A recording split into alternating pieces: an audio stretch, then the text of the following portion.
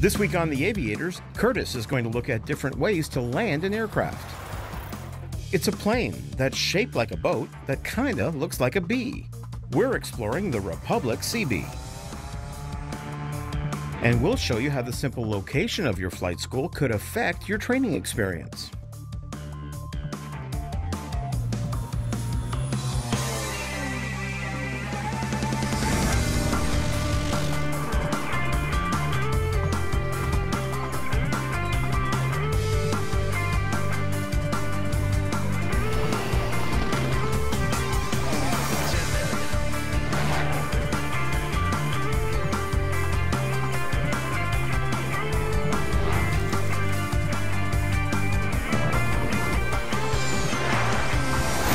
The Aviators.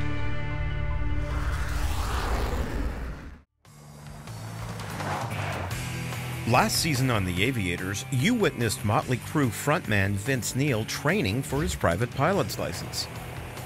We're cleared for takeoff. Okay. Go full throttle. Vince's training took place at Henderson Executive Airport in Las Vegas, the location of which had a large impact on his training. The airport is in the desert, in a high-traffic area near a major city, and has smaller airports nearby.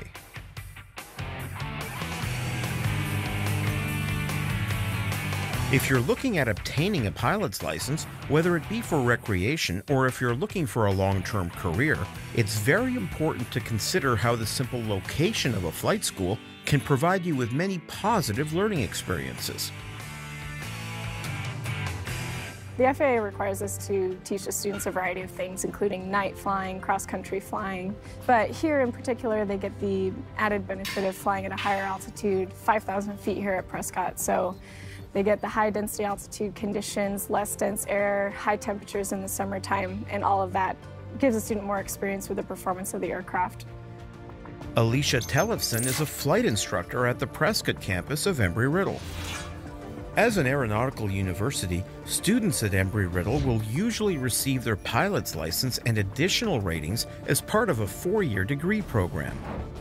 With 2 campuses, one in Daytona Beach and one in Prescott, the university may be teaching the same courses in both locations, but the experience of the students is greatly impacted by the flight school's surroundings.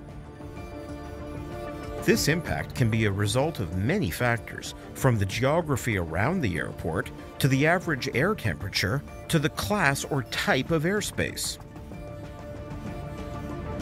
We have controlled airspace here, which is obviously where they do a lot of their flying, but around us, it's primarily uncontrolled. So Northern Arizona has a ton of airports, and the majority of them are uncontrolled. In Prescott, they take care of you. It's a controlled airspace, so therefore the control tower will tell you what to do and how to avoid traffic. When you go into an uncontrolled airspace, you are responsible for yourself. It's always difficult to see other aircraft, but I'd say the hardest part is knowing that in an uncontrolled airspace, a pilot isn't required to be talking on the radio. So you have to be watching out for your own self. Michael is a flight student at Embry-Riddle who has so far completed his private pilot's license with an instrument rating. To accomplish this, Michael had to do a lot more than just fly patterns around Prescott and to fly to 1 or 2 nearby airports. Staying in a little bubble of Prescott, Arizona isn't going to get you anywhere in terms of a career, so you have to go out and see what it's like. And going into the busy airspace of the Valley in Phoenix sure taught me a lot about radio communications and just being on top of your game. There's so much that they learn from just being constantly talked to by someone or listening to other people, switching frequencies on a regular basis, listening to multiple frequencies. So it's definitely a lot busier and it requires more training and more experience. While Prescott students may have to travel a ways to experience densely populated airspace, in Daytona Beach, students are dealing with heavy traffic from day one.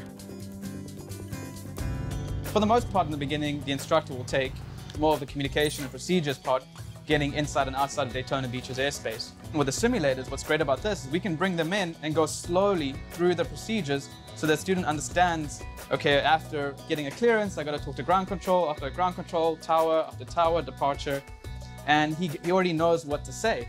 By taking him out, it's not real world, so he's not, oh man, if I mess up now, he's going to start yelling at me. Another great thing again about Daytona Beach's airspace, once the student has that knowledge, he's equipped to operate in any types of airspace. It's so busy here that, you're dealing with other aircraft with similar call signs. Our fleet van itself, we have Riddle 462, Riddle 463, and Riddle 464. So when they get out to the real world scenario, they already know what to do getting out in and out of those airports without a problem. I've been to Stanford a lot of times, which was so much fun. I mean, here I am doing traffic patterns at an international airport. I had to overfly the airport, and I looked down, and there's a 767 landing below me. And I'll never forget, here I am flying in this huge airport, seeing these international huge airplanes coming in and kind of being like, one day, maybe I can fly that plane. So that was an awesome experience. Once again, even if you're looking to simply fly on the weekend and take your family or friends up on an airplane ride, you really want to consider when doing your training what sort of environment you're going to end up flying in. Florida can certainly provide fantastic weather for flying. The weather can also turn quickly, and anyone learning to fly in Florida will definitely get used to working around thunderstorms.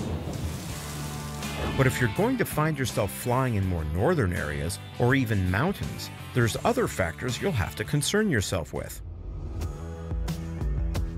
And in the winter, we have ice and snow and frost on the aircraft when we come out to them, so we have to make sure that we get rid of that before we go flying. So we have a de-icing procedure in effect here.